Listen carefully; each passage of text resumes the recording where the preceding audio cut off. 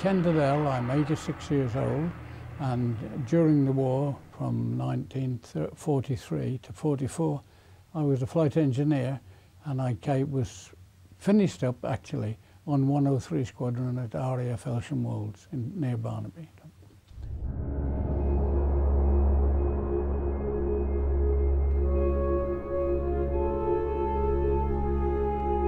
So I was at home. It was on the Sunday morning, and I was at home, and Mr. Chamberlain was going to broadcast at 11 o'clock on the radio. So Mum and Dad, I had, let's say, 2 more brothers at home and a sister. And we listened to it, and Mum and Dad said, well, there's nothing we can do about the son in the Middle East, but the one in the army was away at Ross-on-Wye with the territorials for an exercise. So Mother sent my brother and I, Douglas, down to Wellington, which was the recruiting office, to see if there was any idea when they'd be coming back. And the army chap, he said, I'm very sorry, I can't even tell you that at all, he said. They were there, and of course it was months before he came home again anyway at all. And my father said, well, you know, he's 18 at all, and he wouldn't be in, but he stayed in anyway till 1947, I think he came out, my brother did.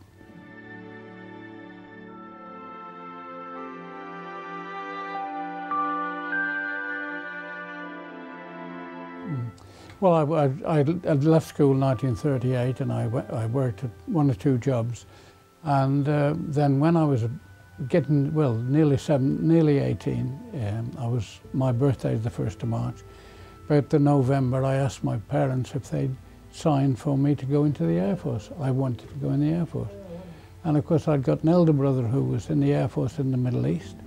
The other next brother was in the Army, and he'd been in since September. 39, and Dad and Mum weren't very pleased, but I said if I don't volunteer I won't be able to go flying, which I wanted to do. Anyway, they decided that they would, and I joined up in January 42, sorry, and trained and eventually became a flight engineer in July 1943. From there I was on Lancasters at St Athens, and I got posted to one group, and the holding unit for then was at Lindholm near Lancaster. Posted to Lindholm, and after a week's leave I got posted to Brighton to crew up with the crews. There was about 8 engineers and about 8 other crews, and they were a pilot, navigator, bomb aimer, wireless operator and rear gunner. So to make up the 7 crew on the Lancaster, they needed a flight engineer and a mid-upper gunner. And we joined up, did the training on conversion onto 4-engine aircraft at Brighton. And I got, because my skipper was an Australian, we got posted to 460 Squadron at Binbrook. Because he hadn't got any operational experiences, he had to go on a second dicky trip with some other crew to get to Jen. But unfortunately, he was killed. He died. They were shot down, and all the crew were killed. And so we stayed at Binbrook a couple of times for a few weeks. Did a couple of odd trips with crews there. Then we got posted to Wickenby, thinking we'd get 12th Squadron at Wickenby, thinking we'd get a skip again. No joy. So we did 1 or 2 more odd trips there. Then they said, "Oh, you're getting a new captain now, a new skipper." And he was a squadron leader, and he had been at Harwell. He'd been flight commander at Harwell. On his second tour, because he'd done his first tour on Blenheims in the UK and Wellingtons in the Middle East. Squadron leader Whitted was his name. So we had to go back to Foldingworth for him to convert to 4-engine. Then we arrived at Elsham in November 43, and he took over as B flight on 103 Squadron. On the last trip at Foldingworth, we got into severe icing, and the icing broke the perspex on the starboard side of the cockpit. And the navigator and wireless op only flew in the battle dressers, didn't fly in clothes like us, because they were curtained in. And So the MO, after we had another flight up in the daytime, he took the navigator off. So we had to get another navigator who came to Elsham Walls, Dennis O'Neill Shaw, flying officer, and he was a second tour man as well. He'd flown on Wellingtons in the Middle East. So we had the captain, who was a skipper, who was a second tour, the navigator was second tour, and the rest of us, bomb aimer, Wallace up, two gunners and myself, were on our first tours. The fact that he was experienced, the pilot, meant that he didn't have to go on a second dicky trip. So if the raid, when the raid was planned, the raid was half an hour over the target, we were in the they cut it down to every 5 minutes, and we were always in the first 5 minutes because of his experience and because of the navigator's experience as well. So that was how it worked out, and that was the benefit of it as well. And we had our own aircraft. We kept our own aircraft, we didn't, unless we went on leave, as we went on leave in December 40. And whilst we were on leave, another crew took it, and unfortunately they didn't come back. But we got another one, and we flew that until the skipper had completed his 20 trips and the navigator. And then the bomb aimer and I stopped at Elsham to finish our tours because we'd still got to get up to 30. And the two gunners went to other squadrons, and the Wallace operator, because he was Australian, he went back to 460 Squadron at Binbrook to finish his tour off there. So they helped us anyway in that way. So we were always in the first. And sometimes it was beneficial to be in the first five. You know, the Germans would work through their radar and all the other stuff they'd got, and they'd find out the route of the and where the target was. The Bomber Command tried to, mislead them about the target and so forth, but so they did sometimes and they didn't others. So by the time they got into the stream and going, they were hitting the people behind us actually, unfortunately, or fortunately as we say.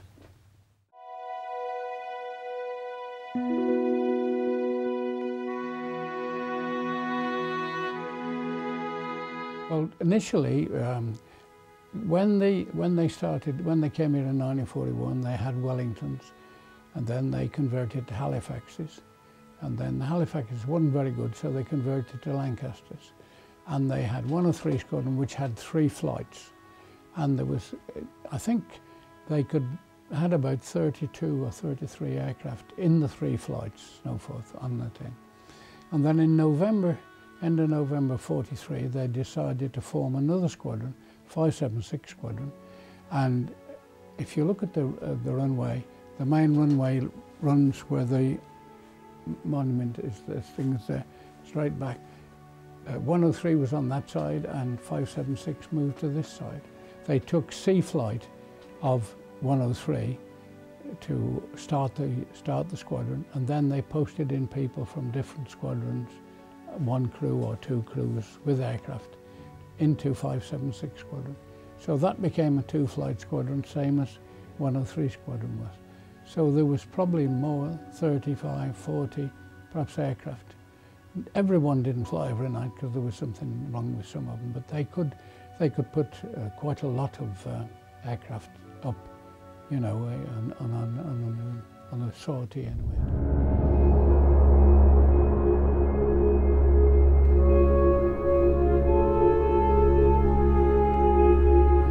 The engineer's job was to know the aircraft backwards, everything that operated on the aircraft, if it was possible, like the hydraulic system, the pneumatic system, electrics,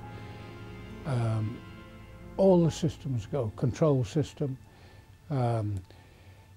You had a list also of fuses, which every system had the fuse, what it was, and if you had to change fuse for problems and so forth. And you control the engine temperatures and running of the engines. You also control the fuel. The fuel system on each wing was 114, 383, 580. That was in 3 tanks. And the 114 run into the 380, 383, and the other one was 580, was on its own.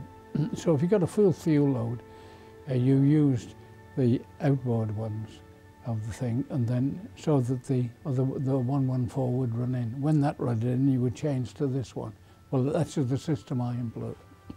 Change to the main tanks 580, so you were balancing the tanks all the time to do it as well.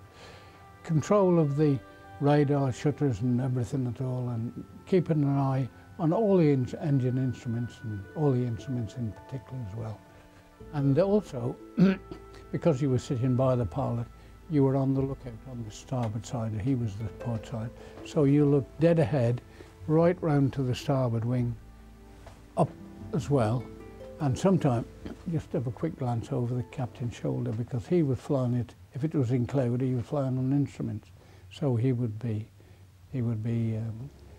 eyes down on the instruments perhaps as well.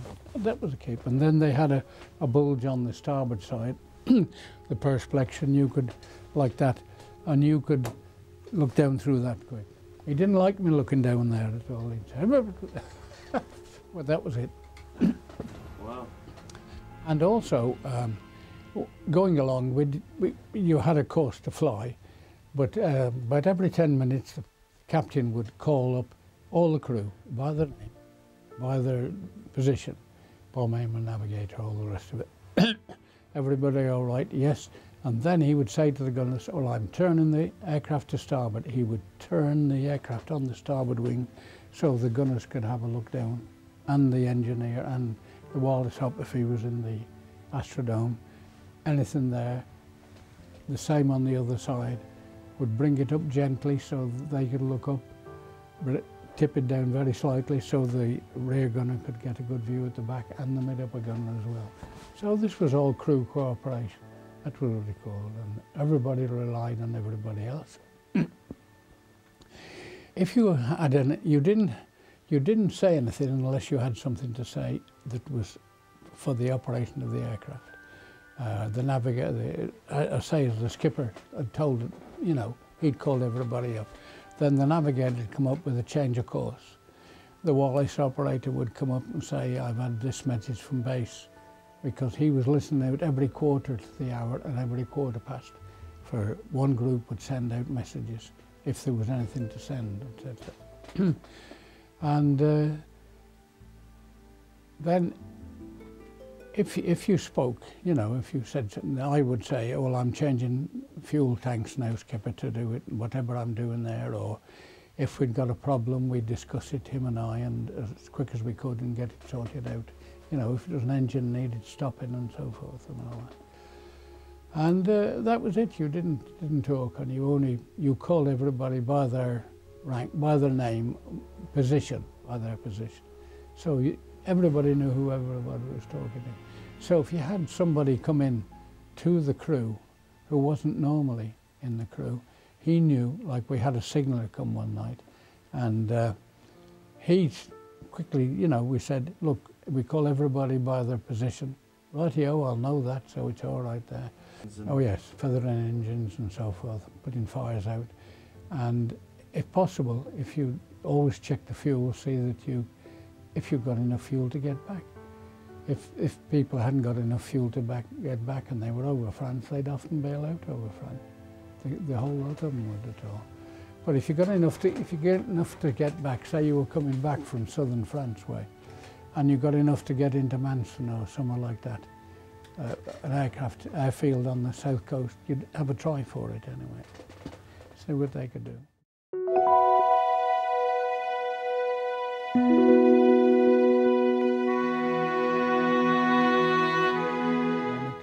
And it was on two, not rollers, what's that? Things like this. Two rails up and down, yeah.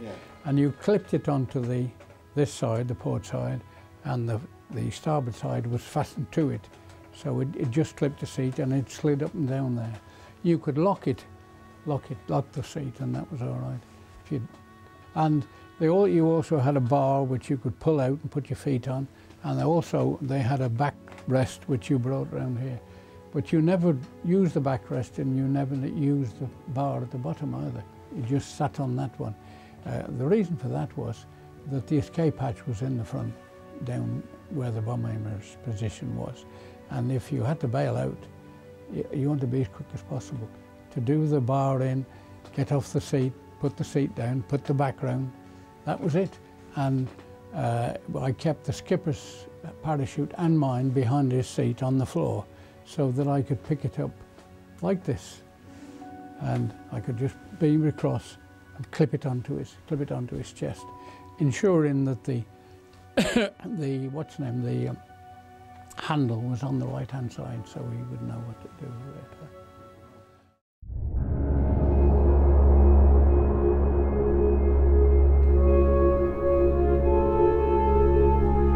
Reported to your skipper, but because I was the flight commander, the bomb aimer used to go in and speak to him and say, yes, we're all there and we're ready for what's name. Then they would, by about 9:30, 10 o'clock, you'd know, well, sometimes before, you'd know you were in operations, which aircraft had been allocated to you and which crews were going, because not every crew went. Because our chappie was a flight commander, if A flight commander went, he didn't, or if the CO went, he didn't go. You know, that was it. They always had somebody in control and coming back. So you assembled, usually went out to the aircraft, examined the aircraft when the ground crew had finished their daily inspections, did a quick air test about half an hour just to check everything out, and then came back, put it on the pan, and then you'd sit around then probably until it was briefing. And briefing was in the operations centre. You reported, and every cruise had a gun. They had a table about this long, and the navigator got all his maps on it and that. And you sat in cruise, yes, you know, and the wing commander just, you know, did the roll call. And then they opened the curtains, and then sometimes shoot. I can't ever remember a WAF being in there, allowed to be in there. And you'd get all kinds of thoughts expressed. Oh, we're not going there again, are we, or something? Oh, I nearly got the chop when I went there, somebody would say, you know, as well. So there'd be the briefing, they'd go through it and everything, met man and all the rest of it, and then you'd either have a flying meal before or after briefing, at all, depending. So you went for your flying, and if it was after briefing, you always had your flying meal because you got bacon and eggs here, you told us. And then you just went up to the squadron, got your kit on, transport took you out to the aircraft, quick check around again, sorted out. And by this time we'd got takeoff time, and the air traffic would decide which, you know, which aircraft. If we were in the first 5 minutes, we were usually second or third off as well. One from one side, one from the other. One of 576, one of 103 would take off then. If we were going out to Mablethorpe to go over the North Sea to the target, we'd usually go out and go Goole Crowle Base, climbing all the time until it was time to come overhead and set course for mainland. And then off we'd go, climbing again over the North Sea, climbing as high as you could get, in actual fact, to it, and following the route depending where the target was. If we were going down the south to, excuse me, to the southern part of Germany or France, we would go, take off, turn and go down to Reading, and we'd be 4,000 feet over Reading.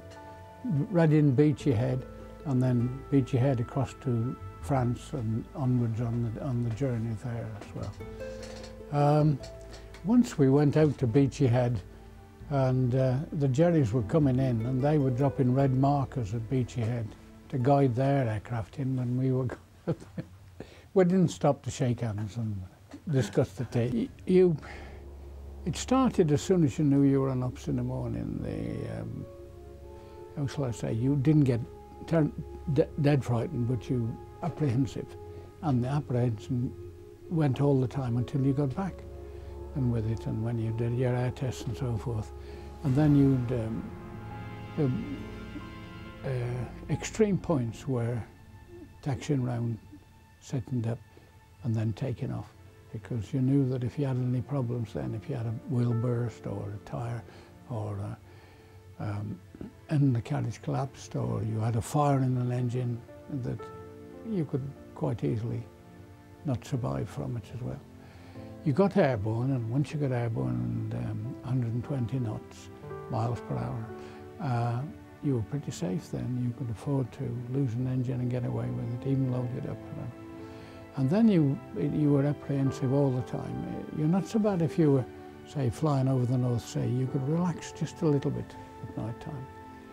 But as soon as you got, you know, within striking distance of the enemy coast, it was apprehensive again, because you didn't know whether the Germans were sending fighters out to attack you or whether you'd be attacked when you got over there. You'd also see that, as I say, the raid took half an hour. Well, you think that there's 800 aircraft in that half an hour, and they all come into a stream like this to hit the target.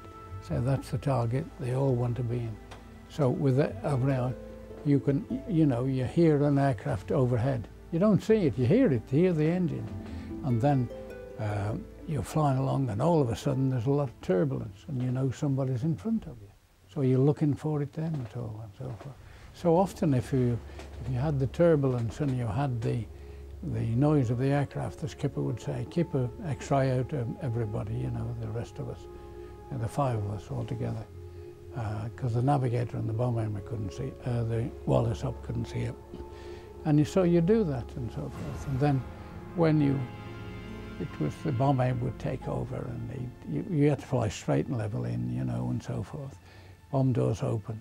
That was a tricky time then. You got the bomb doors open, and he would give directions to the skipper to, you know, right, left, so that you got the differentiation with it. Steady, and then you'd feel the cookie go.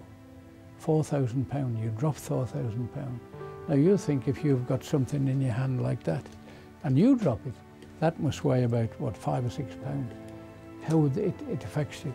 So once you got the cookie going, your heart comes out of your feet and it comes back slowly up to where it should be. And you, as the lot goes as well, because it goes in position, so the aircraft can fly straight and level. Just doesn't drop the front or the back, they set it out. So do that, bomb doors closed. Then one of the things that Wallace up did, that between the front spar and the rear spar was where the hangar for the 4,000 pounder was hanging up. So our Wallace operator, under the skipper's instructions, had the fire axe, and he would stand over or kneel over the 4,000 pounder, and if it didn't go when the bomb aimer said bombs away, he would chop it, what's the name for it, to make certain it goes, because although they were electrically connected to keep them heated so they didn't freeze, they sometimes did. So this was it. This was one of the things he had to do. Another thing was that when you dropped the bombs, you had to fly for about a minute, because where the cookie went, a flare went as well. So when the cookie hit the ground, the flare, 3,000 candle power, or probably more than that, they took a photograph. So you got a photograph of the aiming point. So if that was the aiming point, you were hoping to get the what's the name on there at all, and you can do it. But you feel almost as if you're in a fighter, because it's, you know, you've dropped 14,000 pounds altogether, and you've used the fuel, and you can get the aircraft about a bit then. But when there's a load on it, it's shocking to get on it. In night time, nothing at night time, but they did on daylight trips. They had escorts all the way in most cases. They even had them as far as Berlin, because they had the Mustangs, the American Mustang. When it came over here, they put a Rolls-Royce engine in, and it was a marvellous aircraft then. It was like the Lancaster, it was excellent. And so they could escort them with overload tanks to Berlin and back. So they lost very few really on that respect with ours.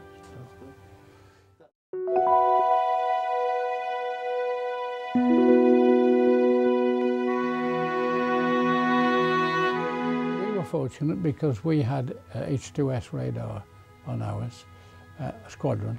We were one of the first to get it, and the bomb aimer used to often, up until we got towards the target, he would sit and do with the navigator on the long seat, and he would sit and do the H2S. And it was very good, particularly with coastlines, lakes and stuff like that, or inlets from the sea. And you could see big towns on it, but you couldn't, you know, if you got rivers and stuff like that, it was all right, apparently, but you couldn't pick out part of a town from it as well. And then after about 20 minutes before the target, he'd come off that, and he'd get into the bomb aimer's position on the front.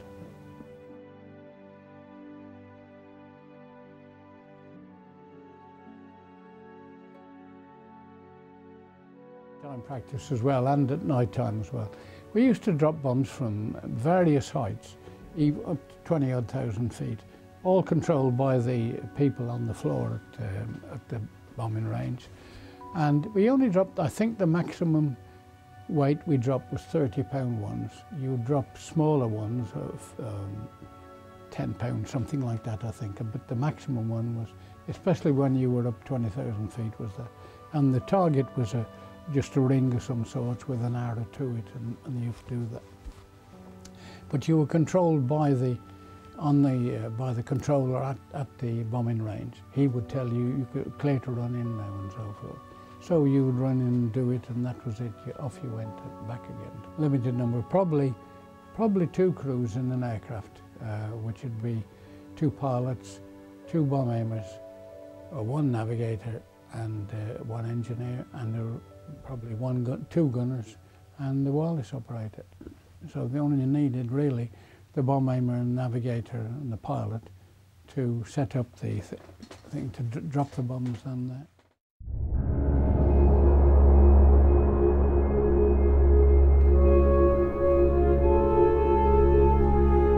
Towards the end of the war, we were between Lindome and Scampton and so forth. So when we got to Scampton, it already happened. So. But what they'd done, they'd got onto the German High Command, and they'd said that the Dutch people were starving. Can we drop food to them?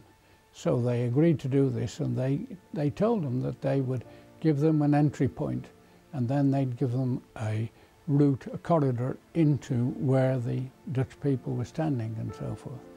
And they went, and they put the food in bags and so forth in the bomb bay, and then when they opened the bomb doors, it went down there too. But they went armed. The 2 gunners were sitting in the turret with it just in case, you know, they hadn't done that. And the Germans had anti-aircraft guns all along the side in case anybody dropped bombs or deviated from the route. But that was what happened really at all. And they went, overall Bomber Command went quite a few times. Nearly all the squadrons went, but we weren't really on the squadron, so we couldn't partake in that anyway.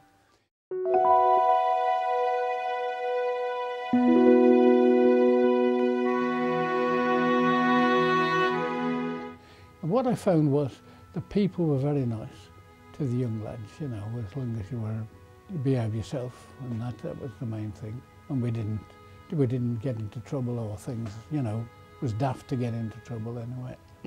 So wherever you went, somebody would say, hello, how are you, you know, and I want to know the way. Well, they would tell you and so forth. And lots of people in the area would have people in, you know, lads in for ground crew as well as air crew, for a cup of tea and a bite of soup, a bite of food. And often chaps courted the girl, so of course he was very welcome then when they were out. We used to either catch the train to go into Barnaby if we were off, into Scunthorpe from Barnaby, 4:30 in the afternoon, and come back on the 10:30. And one thing we used to do, we used to go into one of the cinemas, I can't remember it, and they had a cafe there.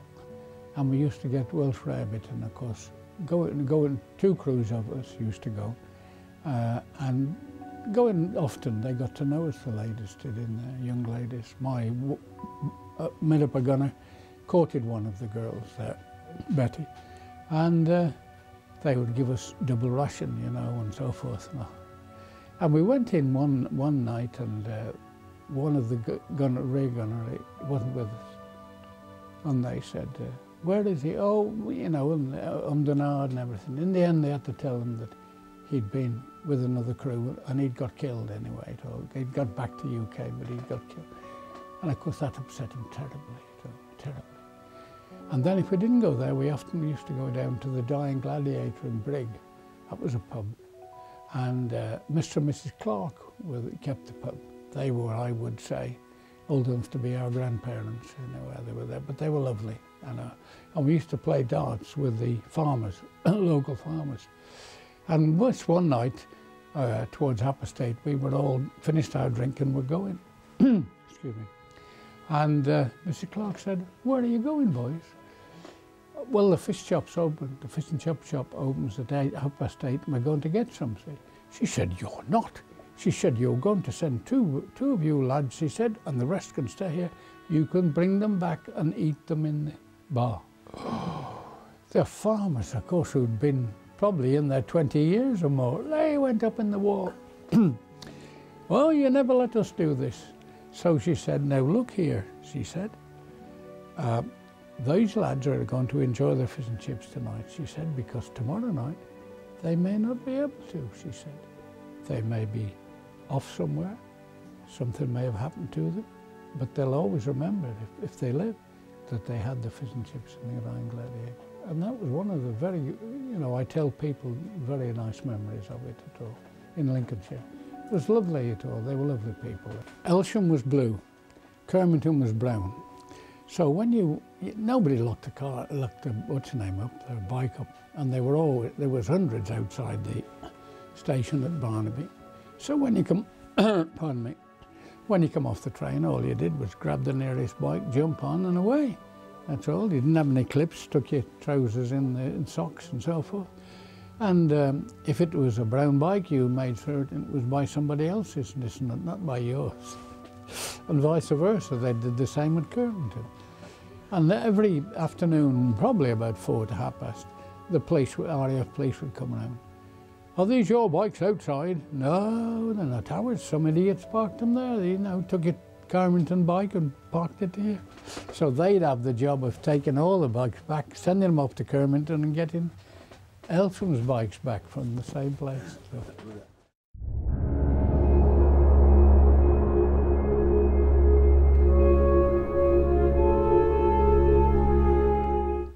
May 44, I got posted to Blyton as an instructor. They call it screening from operations. And then we got together with the other 4 chappies and decided we'd apply to go back onto operations.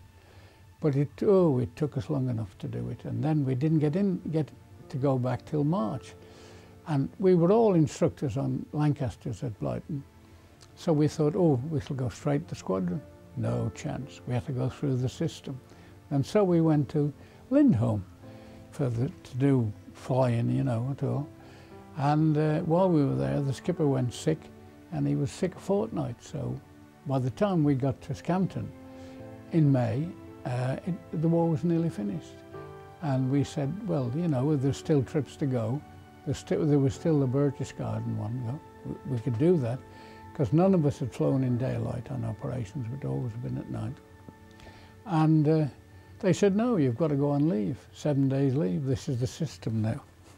So we went on 7 days leave, and I got a telegram after about 3 days extending my leave by 48 hours because it was VE day at all. So we never did any operations at Scampton.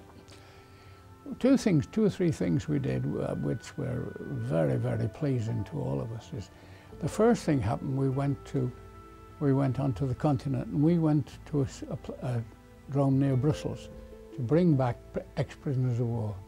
Chappies, Army, Navy, Air Force, and Marines, and everything at all. And we got about 24 into the Lancaster. There was only, let's see, pilot, engineer, nav, wireless operator, and either the bomb aimer or one of the gunners on the crew. So there's plenty of room. And when we came back, we only did about 2,000 feet. We had to fly, and we had to come into the cliffs of Dover, White Cliffs of Dover, so the chaps would know they're back. And we landed somewhere in Cambridge, and they got off then, and we came back to Scampton, and they went into the circuit, as you can say. You know, some of them finished up at Gosford. I think that was a reception place for prisoners of war. And that's what happened, actually. One other thing we did at the end of the war, when everything was settled down, I was at Scampton, and we were told you were going on Tiger Force. So that meant we got to be trained for the, what's the name, we were going out to India apparently, and they were taking the top turret off, the mid-upper turret off, and putting a big tank fuel on there so that we could fly to Japan from India and back again. So nobody was very pleased, obviously, with, you know, from what they, if you were shot down in Japan, what they'd had to do. But another thing we had to do, we also did Cook's Tour, as they called it, and we took the ground crew over France and Germany, Denmark and all the rest of the places. Different days and different places. Some of them went into Berlin and stopped the night in Berlin. They went to Gatow or Tegel, and then the rest of them we took. And we were only, what, 2,000 feet, I think it was. We took about 20 of them, and they circled round in the aircraft so they could see, you know. And they were delighted to see all the damage done. And, particularly in France, etc., there was more holes in the ground than there was people living in the country, where there were bombs and artillery shells and so on. So that was an appreciation to the ground crew, because they'd done a marvellous job. I would say that without them we wouldn't have existed, and they'd work all hours as God sent. Didn't matter how cold it was, or raining or wet. If this job had to be done, they did it, and they did it outside. They only went into the hangar when there were such things like damage to the aircraft, or they'd lost an engine and an engine needed changing and so forth. Otherwise, if it's a propeller, they'd change it on the side. And they didn't have warm weather clothing, they just had a boiler suit on top of the battle dress and a leather jacket without sleeves in, and that was it. And they were marvellous, they were. They were, you know, as I say, we had one airframe chappie, Ricky his name was, I can't remember his second name. And every night, before we went on a trip, he'd have a little can, about four-pound can. It had 4 pounds of jam, and he'd have a drop of water and petrol in. And he'd clean the aircraft floor inside, from front to rear. And as we went on, he'd say to the skipper, "Excuse me, sir," he said, "but bring it back clean, won't you?" And of course, you lose aircraft, so the ground crew, a lot of them worked just on one aircraft. My fitters and engines and airframes, and their aircraft, and that was it. And it wouldn't come back. And you know, then they came next morning, there was an empty space there and so forth. So it was very upsetting for them as well.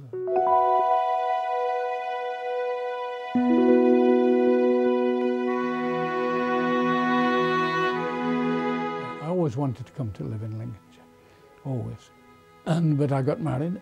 And I stayed in the Air Force till I was 68, and then I bought a house in Shropshire, because my wife was a Shropshire girl as well. And I bought a house in Shropshire, but this last 10 years. When I became chairman of the association, I used to come up about 5 times a year, and it was 150 miles each way. I didn't mind. My wife was driving then, I'd given up driving.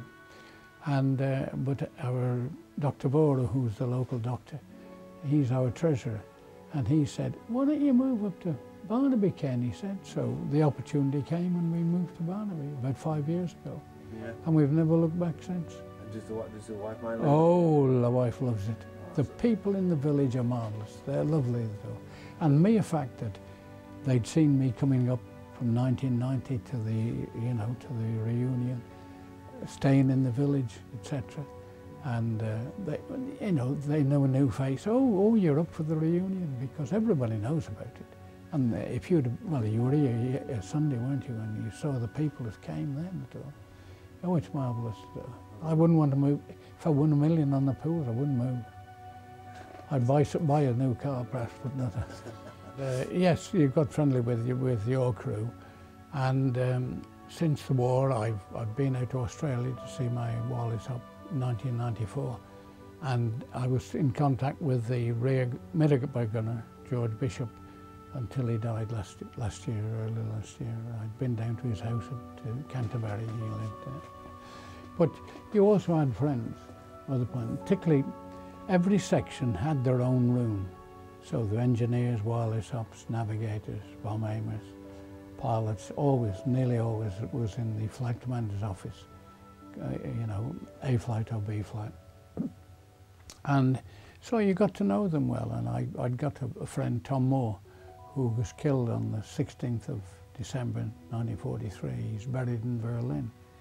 And I'd always said to my wife, Valerie, I must go to Berlin to see Tom's grave, and you know, before I go, and that was it.